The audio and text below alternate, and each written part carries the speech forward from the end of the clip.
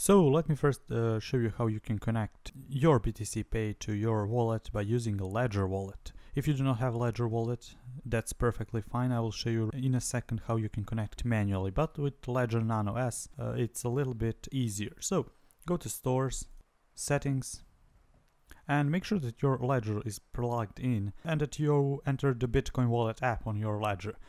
So when you're in Store Settings, scroll to the bottom and find Derivation Scheme. Find BTC or Bitcoin and click Modify.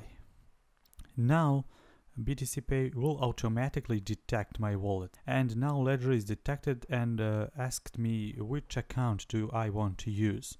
So I'll just select first one, account 0, and you see that now automatically Ledger implemented the derivation scheme. So there is nothing else you should do here.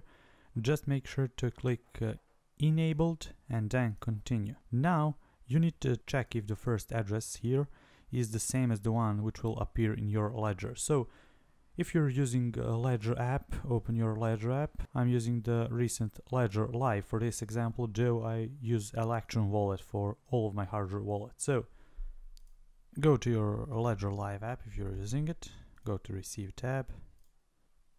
You need to verify if the first address is like this. Let's see if the first address shown here is the same as the one on our Ledger. As you can see here, the first address and the one here are the same. And just click Confirm.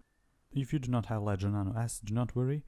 We can set the xpub key completely manually, and it is very easy. So open up the wallet you're using. In my case, I'm using Electrum, and I highly recommend that you use Electrum if you still have not decided which software wallet to use. In Electrum, go to Wallet, Information, and here you can see your master public key. So copy this and return to your BTCPay server. So go to BTCPay Server, Store, Settings, scroll all the way to the bottom and find BTC and click Modify. Scroll all the way to the bottom, paste your xpub key, and you'll see now that when you do not have a Ledger wallet, you'll see that notification here. So now we're not done. We pasted our derivation scheme, but we need to determine the address type of our wallet. To do that in Electrum, go to Electrum, and here you will see that this is our wallet type. So address type. So head back here and you'll see now in the format in which you need to enter the address. So we need to paste our xpub key, dash, and then do the format. So we already pasted our key. At the end of your key, just enter dash. You need to determine yourself which address type you're using. So I'm using this one and I will copy that one. Copy it here. Let's go. When you're done, click Enabled and then Continue. Once again, you'll be asked to confirm the addresses here, and you need to verify if the addresses presented here are the same as the ones in your wallet. So go to your Wallet tab, Electrum, we'll go to Receive, and now I can compare the addresses here. I will compare this one to the one in my BTCPay, and if they are the same, we're all good. If they are not, you can just use this function here and tell BTCPay Server what is your address, and it will try to fetch it.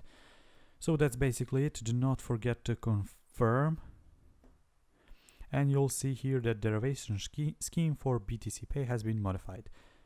And that's everything that you have to do. BTCPay also has a wallet which you can use now and send the funds from your wallet, from your BTCPay to some addresses if you want. You can go to Wallet, Manage, and then Send Funds. But I will do that. I will show you how to use BTCPay and all of its hidden functions in one of my next video series. For now, all you have to know is that when you receive a payment on BTCPay Server, you will also see it in your wallet like Electrum, and you'll be able to manage it from your own wallet here.